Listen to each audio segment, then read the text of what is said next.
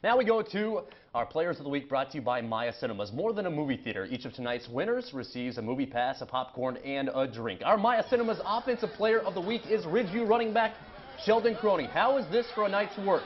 339 yards, 6 touchdowns. 2 of those touchdowns over 70 yards in length. A third one, 68.